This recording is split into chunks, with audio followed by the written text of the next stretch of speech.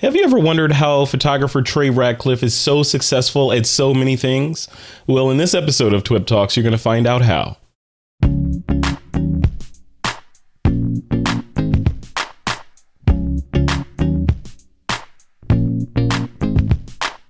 Hey folks, here we go again with my good friend, Mr. Trey Ratcliff. Trey's on the hangout with us from Middle Earth down in New Zealand, and there's a lot of stuff to talk about. Trey, always without fail, has his fingers in a number of different pots and projects, and and for some reason, one of Trey's digits comes from King Midas. So whenever he touches stuff, it turns to gold. So we're going to talk about that whole Kickstarter peak design thing you're involved in that made a couple dollars. And we're going to talk about something new, which is the plotograph thing, which I actually met those folks. They're doing some crazy work over there. And plotograph plus Trey's work, ridiculous. And then we're going to talk about the Arcanum. I want to get an update on the Arcanum and where that stuff is going. You started the Arcanum a couple of years ago and revolutionized kind of rethought the way people were looking at education with a kind of mentoree kind of feel to it. And now let's get a touch base on it. Has it been successful, or is it time to go back to the drawing board? So Trey Ratcliff, welcome to the show, man. How you doing? Thank you. I take a little umbrage in saying I have a Midas touch. Not everything I do works out. Believe me, I've got, I make mistakes in pretty much every industry around the world, but sometimes things work out. You can't give up. There's, Winston Churchill has so many great quotes, and one of them is success is the ability to go from one failure to the next with no loss of enthusiasm. So that's just kind of that's what I try. Believe me, a lot of stuff falls apart and doesn't work, but some stuff does. Yeah, but people only see the part of the iceberg that's above the waterline. Like all the failures that are below the waterline, inconsequential. It's only what's above. But if you contrast it, looking at your above the waterline stuff, it's kind of impressive. I mean, come on. We're going to talk about one of those. Look at the peak design thing. You may have gone through several different projects before you finally decided to work with Peak Design and help them design the Everyday Messenger bag that launched last year. But when you did, let's just recap, because we did an interview back then. They wanted, what was it, 100K on that Kickstarter, and it ended up at $1.5 million or something ridiculous like that? What was it? It was $1.5 million in a few days, but then it ended at 4.9 million. See, 4.9 million on a $100,000 ask, right? Yeah, it's crazy. Look, I give them all the credit in the world. I'd come out of Africa and I hated my camera bag, and I called those guys up because they already had, a few successful Kickstarters, right? We didn't want to do our own Kickstarter. I think it's really smart to partner with people that know, what the hell they're doing. Right. So they know what they're doing. They really understand, and they're great designers. So it was a beautiful collaboration. And it was actually, we'll talk about the new Kickstarter that's going on right now in just a minute. I will tell you a story about that first one that was a little scary. OK, one thing that Peak Design does that's quite different is they start building the product during the Kickstarter, because they want to deliver it as fast as possible, a few months after the Kickstarter ends. Most Kickstarters don't.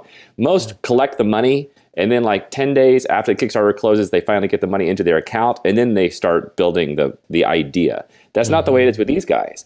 And so, we were 50-50 partners on it, and it required us to put in a lot of money, right? So even before the Kickstarter went off, I had to send in $250,000. And I got home, I said, honey, we got to send $250,000 to Vietnam. She was like, what? What the fuck? I was like, listen, baby, it's going to be fine. It's going to be fine. So I just started hearing Two Live Crew music in my head for some reason. We love you long time. Well, I assume you get a lot of long time love with that much money. But anyway, it was scary because I had never done a bag. I had never done a Kickstarter. And I was, there's a lot of exposure right there, financial exposure. Like, what if people didn't like the bag? What if no one bought it? And, so it was very, very risky. And anyway, that turned out to be such a success. It was great. And that's why we kind of went back to the well to try it again. And this time we're actually doing not one bag, but 4 camera bags. Yeah, and they're awesome. I got them up on the screen here. We'll put them in the video as well. But I'm looking at this. So they've got the tote, the sling. What else is in there? There's like what are the 4 bags? It's 4, right? 4 total bags. 4. It's the tote for the ladies in the house and men who need a tote. The sling, which is a very lightweight bag when you go out for just a very light carry, and then 2 backpacks. A 20-liter backpack and a 30-liter backpack. And those are by far, we're looking at poles and everything, those are by far the most popular ones. Yeah, that's on my list. I need the backpack, and for me, I was talking to the Peak Design people a couple of weeks ago, and I was looking at these bags. They had prototypes of them on the table there, and I was like, which is the right one for me? And it came down to there's no right one. It depends. The answer is it depends on what you're doing. Like I'll take the Messenger for certain situations and the backpack for certain situations, right? So yeah, I don't know if I'm a tote guy, but even that sling, I would probably bring the sling for like just quick out and about things. I just want to throw a mirrorless camera in there and a lens and be off and away, right? Absolutely. And that's kind of the weird realization that I've come to kind of begrudgingly is that I thought, oh, you know what? If we really put our heads into it, we can build like the ultimate bag. And there really is no ultimate bag. It depends on the situation. So you have to have a couple bags in your arsenal and then just have this sort of, this situational if-then that you go through. And I think a lot of people there's not that many days left in the Kickstarter. And I think a lot of people are waiting to the end because they can't decide which one to get. And I think what's going to happen is the same realization that I came to is you get 2 bags. Like I got the smaller backpack and the sling bag. And actually, I'm in the middle of packing them right now because those are the 2 things I'm taking to Burning Man. So I'll have like my big carry when I go out to shoot for 3 or 4 hours and I need all my stuff. Mm-hmm. And then I'll have my little mini carry when I just go out for half an hour or an hour just to do some messing around with my camera. And that's an interesting part of that because when I came to that realization as well, where there's no one perfect bag. You got to have a couple bags, and then you switch your accoutrement depending on what the mission of the day is. But then it becomes a hassle moving stuff from bag to bag. So what I started doing was having different pieces or collections of kit in separate bags that go in those bags. So I'll have if I know that I'm going to interview Trey Ratcliff at the airport, I'll have an audio bag that has everything I need to record an interview in it, and I'll throw that in the bag. If I know that I'm doing landscape photography or whatever, I'll have a certain bag with that kind of stuff in it. So then I can move. I'm portable. I can move from bag to bag, and it's not like, okay, I got to go into every nook and cranny of this bag to find the stuff and move it. Right. Right. Yeah, it is. It's always a changing workflow because your equipment's always changing also, especially with you doing all your audio visual stuff. And I kind of have a habit now when I get back from a shoot, I have a table, an empty table with like bags on it. I get pretty much everything out of my bags and just leave them on the table. And then before I go out again, I spend like, a minute just repacking a bag and going out. And it's because it's nice to see everything on the table because you forget what's in your bag. Yeah. Do you put on some A-Team theme music in the background when you're packing your bag? You know it. I play a lot of 80s tunes in the background.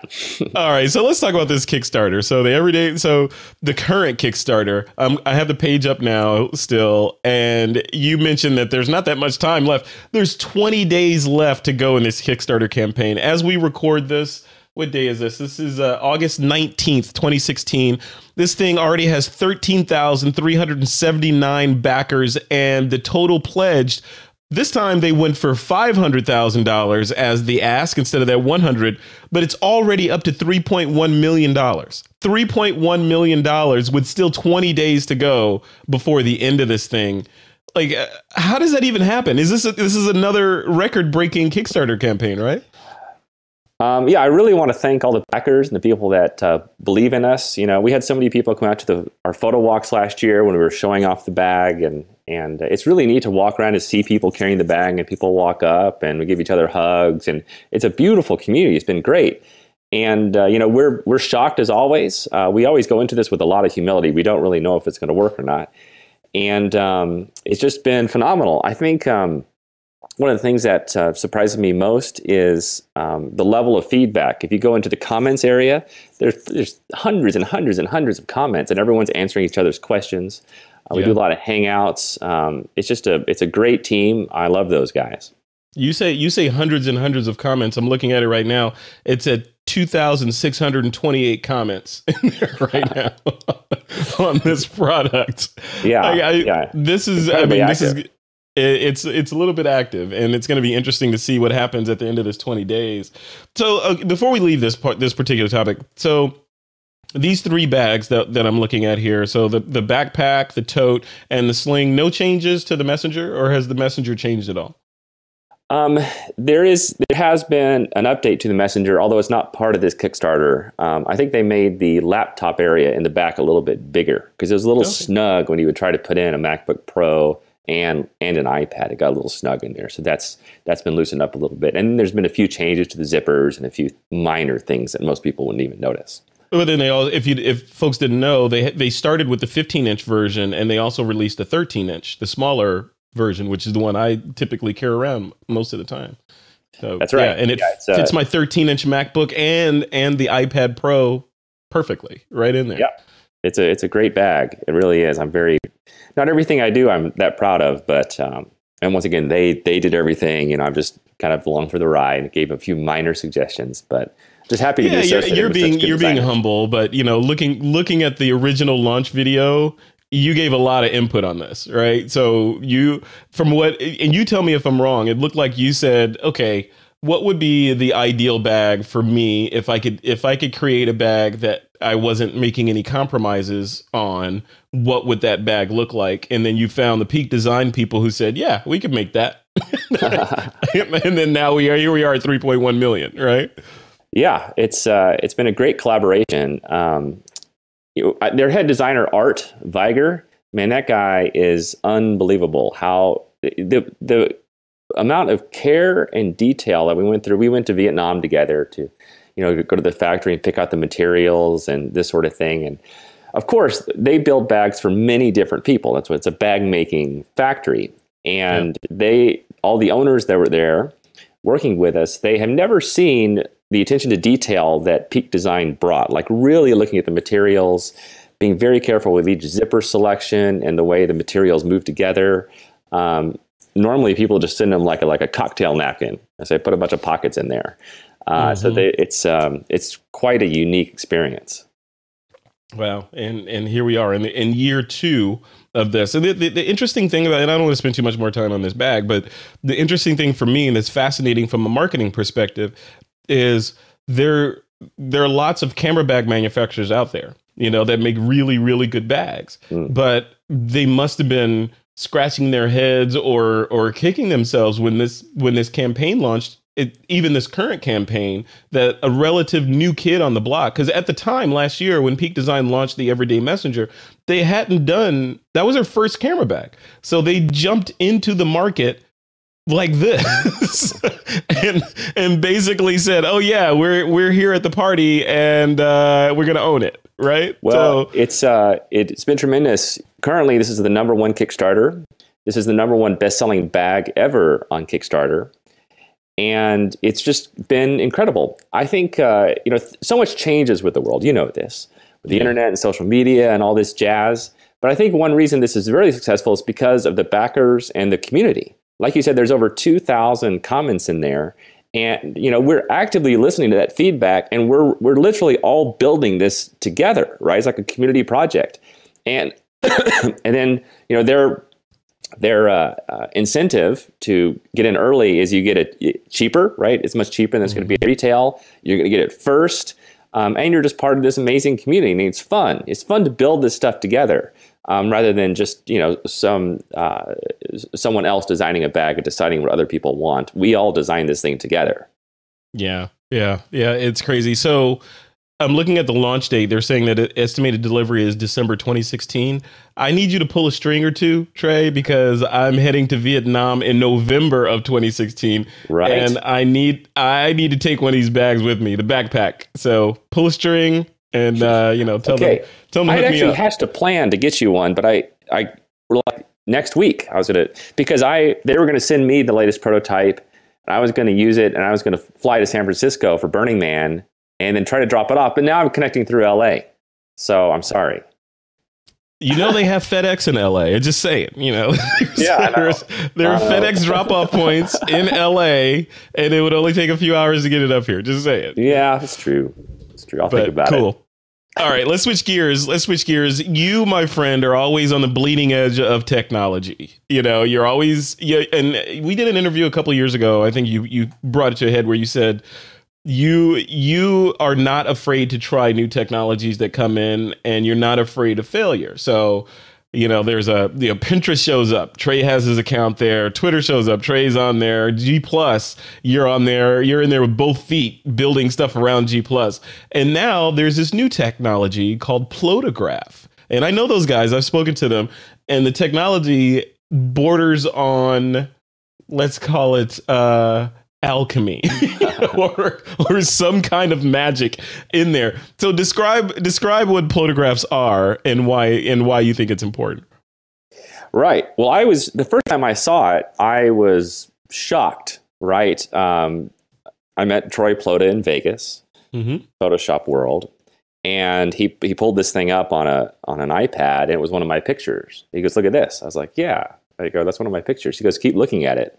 And then it started to move, and the water was flowing, and the clouds were going, and it was in some sort of a loop, but you couldn't even see the loop. You couldn't tell where the transition was, and it was mesmerizing. And I like to think I'm pretty good at figuring stuff out. I'm very sensitive and very analytical in mind, but I couldn't figure out what the hell was going on with this photo. But I loved it. Immediately, I loved it, and I've been thinking about this sort of thing for years because I'm actually fascinated with the way memory works. Yeah. And, our memory is not JPEGs. We don't store JPEGs in our brain like, on your iPhone. But you remember moments, and there's movement, and there's time. And, the mind is sort of a slippery thing. And there's something very evocative about these photos. When I see them and they're moving and they're alive, it's something very, very nice. And it's I can't quite put my finger on it. But two things I know. One, they are really fun to make and quite easy to make. And number two, that the effect that they have on people is just amazing. People love looking at these things. Yeah. Yeah. And I was telling Troy that it is, what's the word I use? You used mesmerizing. I use the word hypnotic because you look at them and you can't stop looking at them because it is a still photograph. So it's kind of, I want to say it's the evolution of the cinematograph, but it's not it's more of a, common ancestor branch of the cinematograph because these are still photos, which allows photographers to go back into their collections and mine for something that would make sense to add animation to later. And you can go in and add the animation like some of your Burning Man shots or some of the shots that I'm showing here on the screen. So when you put these together, how does it work? Like what's the mechanics of putting one together? Well, that is the big confusing thing. People see this and they think it's a cinematograph, which requires you to go out and get new footage. You basically take a video of something, right?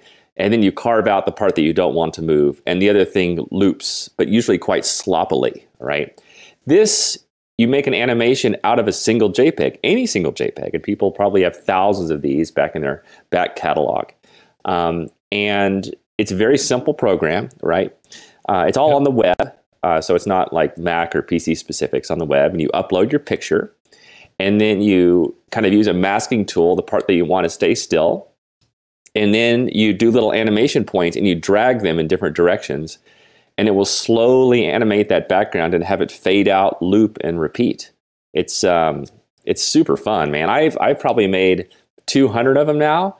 And I go back through my back catalog because it works great like with things like clouds or hair or water or grasses. Anything that's flowing, anything organic looks really, really nice with it. And I'll tell you what, though, it is quite controversial. Uh-oh.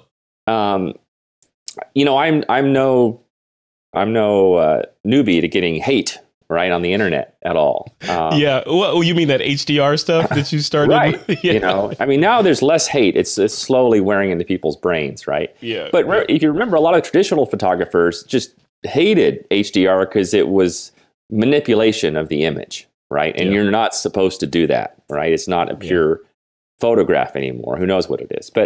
And I see the same thing happening with this. So like a photograph's not supposed to move. It's supposed to be a moment in time. Well, who says it's not supposed to move, right? This is just an arbitrary rule. It's just kind of been the way the tech has been all the time. Are you saying like the real world isn't supposed to move, right? Like it's ridiculous. The real world moves. And are we not capturing, as artists and creators, are we not capturing the real world? Now, it doesn't mean that I make all of my photos photographs now. That's ridiculous. I don't make all of my photos HDR. I just do what I feel like the scene creatively needs. And if it's interesting to me, maybe it'll be interesting to other people too. Yeah, I think you hit it right on the head. It's the idea of telling the story, right? So if the story is better told through motion, or better told as a still, or better told as black and white, or as video, or with some audio in there, we have all those tools now to do that. So who's to say what's right and what's wrong? I would argue the reverse, that it's wrong to try to tell and force fit a story into a single motionless frame if it's better told with motion or some other kind of multimedia, right? Because you can do it now. It's not like, okay, well, back in the 50s when we just started with photography, like everything must be a still photograph. So that's all we have to work with. So let's do it with that and put our size 13 shoe into our size 13 foot into an 11-inch shoe. We don't have to do that anymore. We can do whatever it takes to tell the story.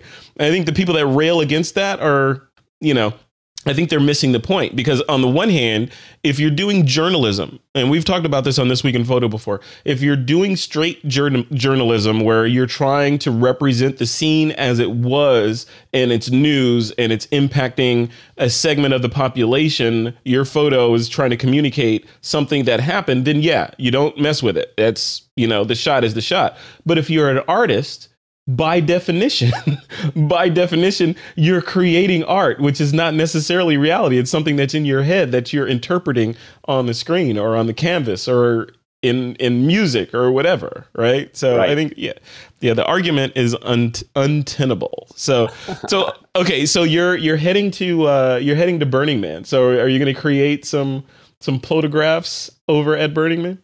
Probably. Although you need an internet connection to create photograph, and that's hard to get. Basically, I'll do the same thing I always do. I run around and I get stills. Okay. And then later I'll put on my creative hat, and usually what I'll do actually is I'll use something like Aurora HDR to turn that into an HDR photo.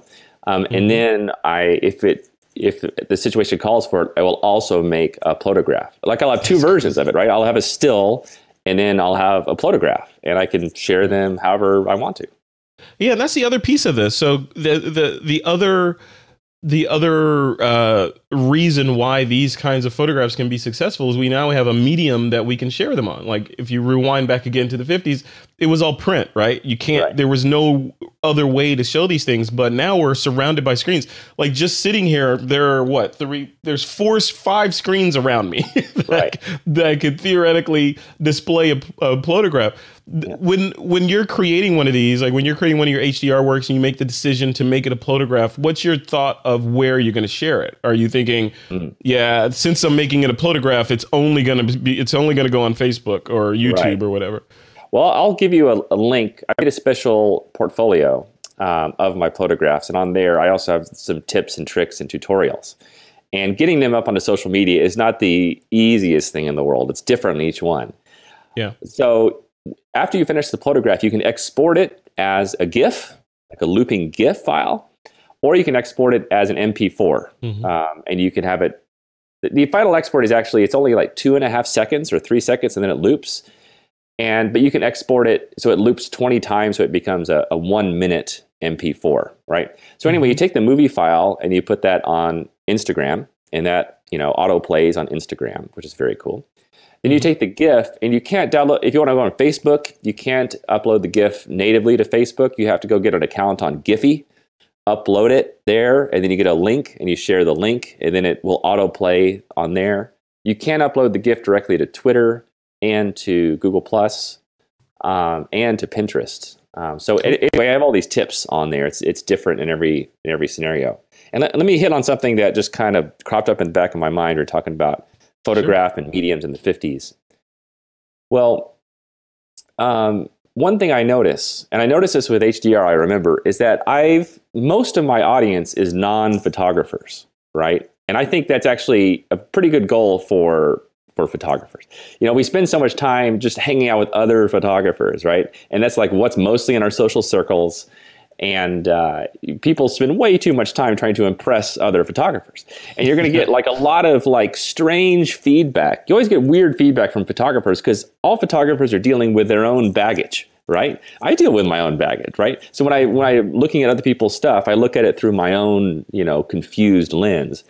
But just like in HDR, the general public loves HDR photos. They don't know what's going on. They don't ask questions. They just think they look pretty. And I've noticed the same thing with photographs, is that the general public thinks they're wild and interesting and cool. And they wonder how it's done, but they don't really get into the technical stuff like we get into. Yeah.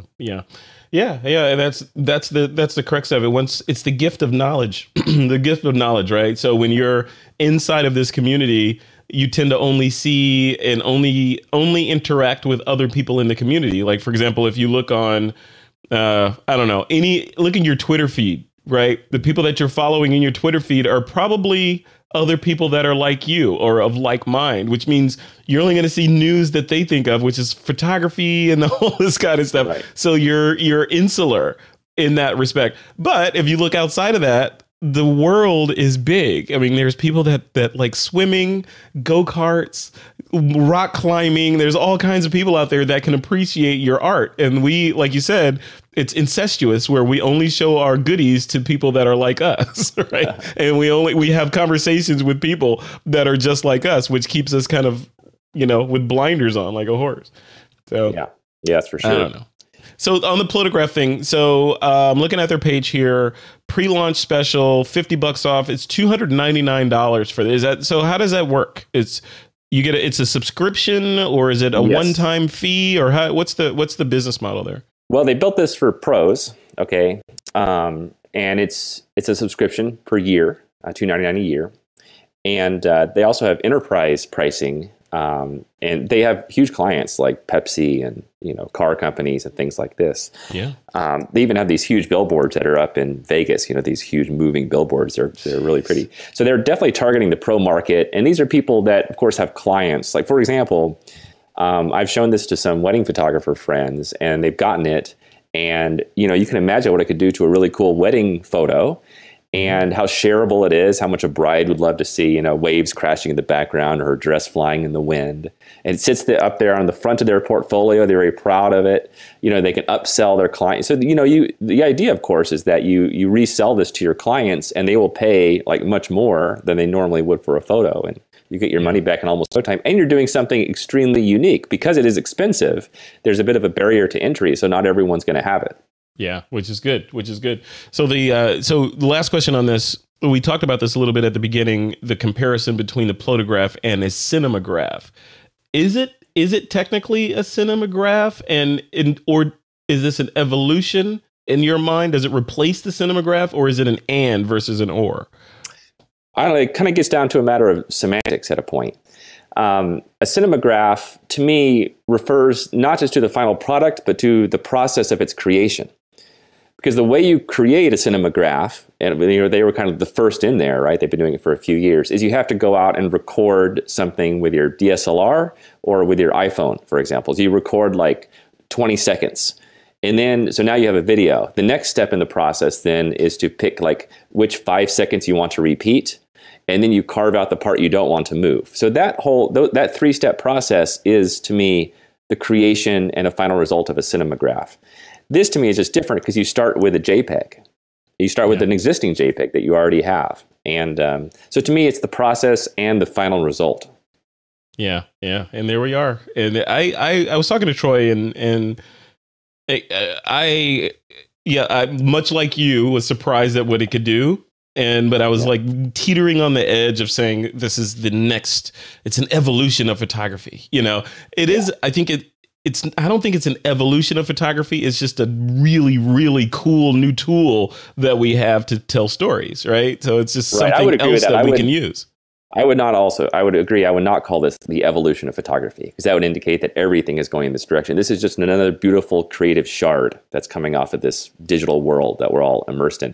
By the way, you got to get Troy Plota on this and tell me next time you talk to him if he does not have the exact same voice as Charlie from It's Always Sunny in Philadelphia. He totally does. Just he listen totally to does. He totally does. All right. I thought he's more of a Family Guy kind of voice. I don't know. Yeah. All right. So I know you got to run, but I want to ask you, I want to dive into the Arcanum and get a touch base on where that is. That's another one of your Midas touch projects. Kind of, you just had an epiphany. I feel like I want to revolutionize education, online education. Maybe we'll create something and do more of an apprentice kind of Padawan kind of model to it. And then you came up with the Arcanum. How's it going? Has it been everything that you thought it would be, or other? Oh no, it's definitely been a challenge. I mean, it's hard to reinvent education, and I'm saying that like it's this great thing, but it is completely different in that it's very personal. Apprentices come in and they say like what kind of photography they want to learn, and then a master picks them out, and then that master become a pair, like pair bonding, right? And then they level up and they do challenges and they have critiques every 5 levels. So it's very personal. Everyone has their own personal El Guapos they got to get through. So to build this kind of a network was very difficult, right? Because basically this is Uber for brains, right? If you think about it, because your brain wants to go somewhere, right? And you kind of tell our Uber cloud, where your brain wants to go. And then there's a brain that knows how to take it there. So that brain will come pick you up. The only difference is that you never get out of that Uber driver's car. He will always be your driver. You can switch to a different master at some point if you want to learn something different. So we had to build this network that allows these brains to connect autonomously, which was my background is computer science and math, and I used to do coding and software development. So it's been a really fun kind of procedure from that level. Anyway, I guess our hot news now is that we are finally profitable. Not that profitable, but we finally went over the hump, which is good news. We figured some stuff out after we made some mistakes. We figured some stuff out, and now we're going out and we're going to formally raise $1.5 million to really put some fuel on the fire. We literally just finished our little investor deck last week. So we're going to run around to some friends and see who's interested.